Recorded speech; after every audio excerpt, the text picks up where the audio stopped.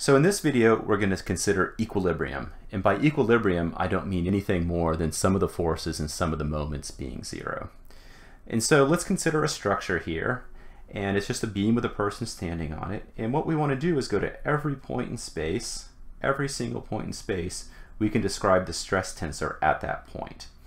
And here we're just going to work in 2 dimensions, so an XY coordinate system. So I have 2 faces for every little differential cube we pull out and 2 components of the force. So it's a 2 by 2 matrix in this case. And that's only for simplicity. But what we want to do is go to every point in space and we want to describe what does equilibrium tell us about the constraints on what the stress tensor has to be. Before we do that, let's work through something that has to be true for every function. Here I've graphed an arbitrary function f of x, so just a simple one-dimensional function. And what we want to do is remind ourselves how we can approximate this function. So if I want to approximate this function around the point where x is equal to 0, so right here, the simplest approximation that I could ever make is just equal to the value.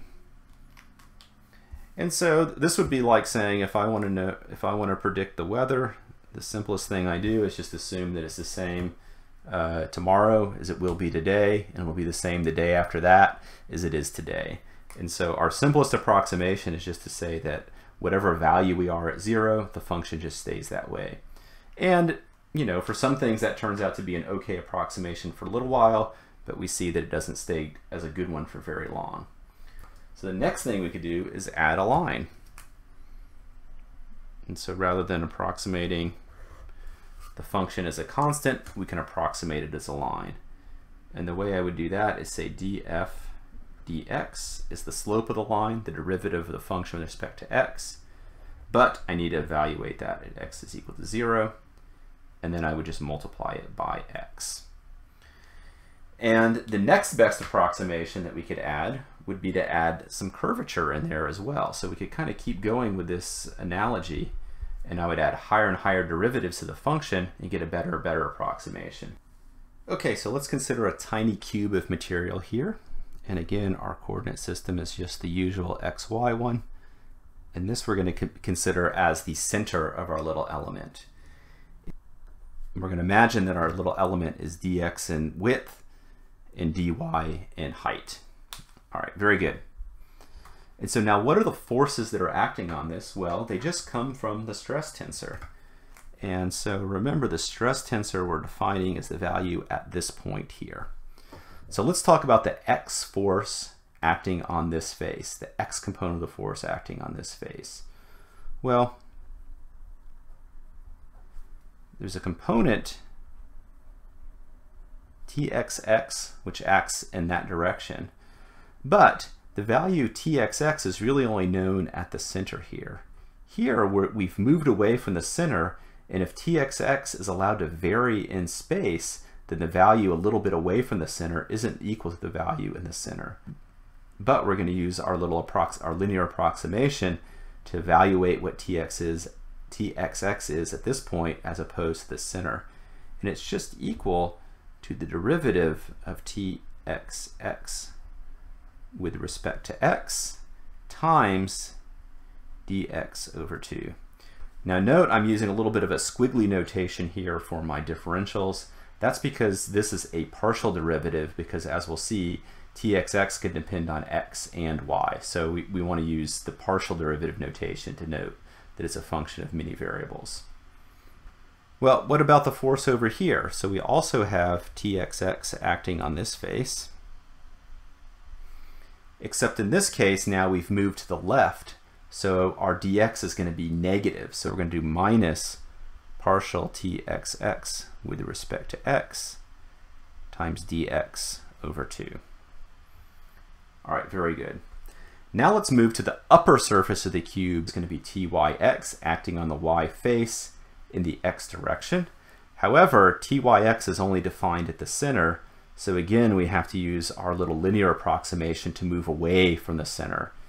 So that's plus the partial derivative of tyx with respect to y this time, right, because the variation in this direction, times dy over 2.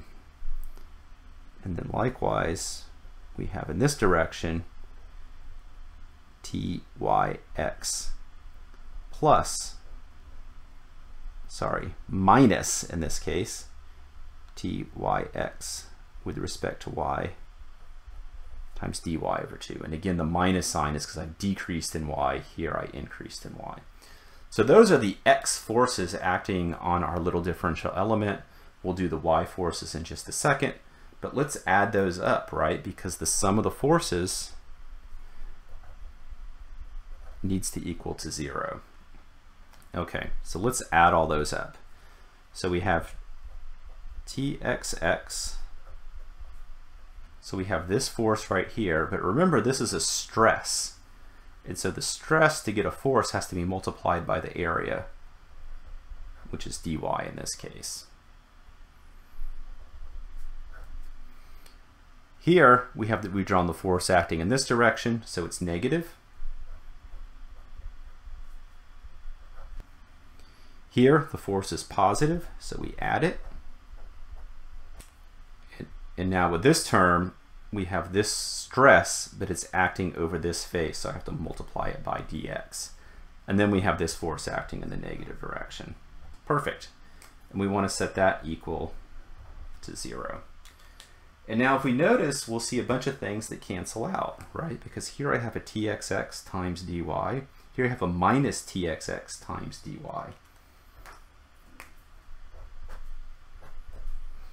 Here I have a Tyx times dx. Here I have a minus Tyx times dx. So those terms go away. And here notice that now we have a negative and a negative. So that's just going to turn into a positive. Here I have a negative and a negative. So again, those also turn into positives.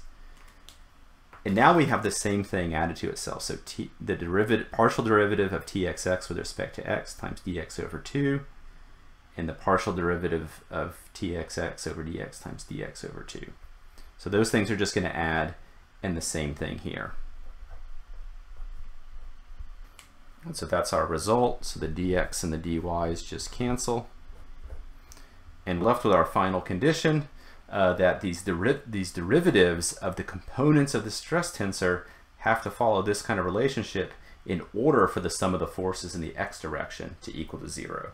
So now let's do the y forces acting on our little cube. And again, we just need to expand everything a little bit away from the origin here, from the center of our little cube. So the y force acting here is nothing more than Txy. Txy, though, however, is the value of the stress tensor here right at the center. So perturbed a little way off to the right, we just have to add the derivative. So the partial derivative of Txy with respect to x times dx over 2. Acting on this face, we're going to have the same result, only we're moving to the left. And since we move to the left, our distance from the origin is dx over 2, negative. On the upper surface, we're going to have our normal stresses, so Tyy. But again, Tyy is the value here, the value up a little bit. So we have the forces, the normal forces here. Okay, and so now we have some of the forces in the y direction also equaling to 0. And again, we do the same thing as we did before, and we just have to remember that we need to multiply each face. We need to multiply each stress by the area of the face and just kind of add them all up. So let's just do it real quickly. So for these two forces, we have this result. So here's this force, here's this force. One's pointing up, one's pointing down, hence the negative sign. And they're stresses, so they need to be multiplied by the distance of this surface, which is dy. Now let's add in the normal stresses. So very similar result as before. And again, we can cancel some things out because we see Tyy minus Tyy, Txy minus Txy. We see these two negative signs become positive signs. These two negative signs become positive signs. Perfect. And we're going to have a very comparable result as before. Again, it means the sum of this thing needs to equal 0, which means my dx dy is multiplied by both terms, and that's going to cancel. And so there's my final result. So partial derivatives of the xy and the yy component of the tensor also have to be equal to 0. Now let's consider the sum of the moments for our little element.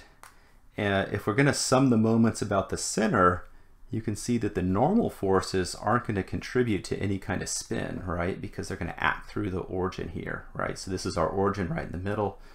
So for some of the moments, we only have to consider the shear forces acting as such. So again, let's expand these things out. This force here is Txy plus the partial derivative with respect to x. The forces acting on the upper and the lower surface are Tyx, but now it's the distance in this direction, so we have to take the partial derivative with respect to y and multiply by dy over 2. All right, very good. Now all we have to do is sum the moments about this point right here.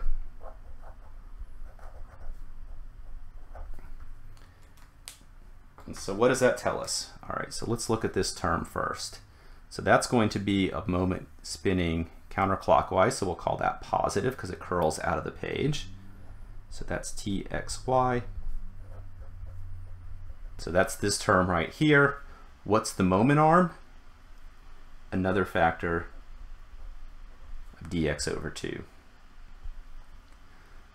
This one here is also spinning in the counterclockwise direction, so it's going to have the same sign. And it also has to be multiplied by the moment arm, dx over 2. Now again, these are stresses, so in order to get the force, we also need to multiply this whole thing by a factor of dy. Now we need to add in the forces on the upper and the lower surface. This one is acting clockwise. This one is also acting clockwise, so they're both negative. So we need to put a negative sign here. The upper surface right here, so there's the value, needs to be multiplied by the moment arm, which again is another factor of dy over 2. This one down here is going to add. And again, the moment arm is a factor of dy over 2. And again, both of these are stresses, so to get force, we have to multiply by the area, so dx. Okay, so now something a little bit different happens. So now this is positive, this is negative, but you can see these two terms are the same. And so they cancel each other out. Positive, negative, again, these two terms are the same. So they cancel each other out. So what are we left with here? Well, what I wrote here was this difference, but remember this needs to equal something, so it equals to 0. And let's look at what we have here. So we have Txy, factor of 2, so those are just going to add, and they're going to add up to Txy